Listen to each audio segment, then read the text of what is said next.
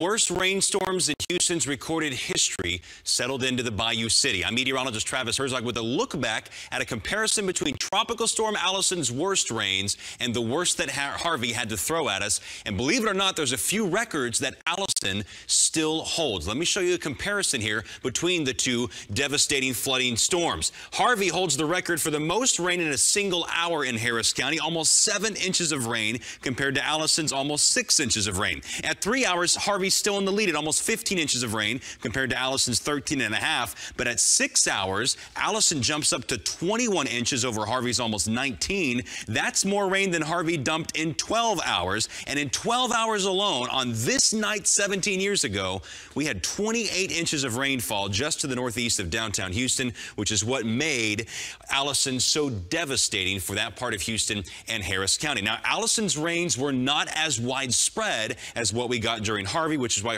Harvey was far more catastrophic on a much larger scale here in southeast Texas. But Allison still holds some of those rainfall records, and that rainfall intensity in that short period of time is what makes a huge difference between which bayous flood and which ones stay in their banks. So it was, again, 17 years ago today that the big flood from Allison settled in. Let's hope that we never see another Allison or another Harvey ever here in the city of Houston. Thanks for watching. I'm meteorologist Travis Herzog.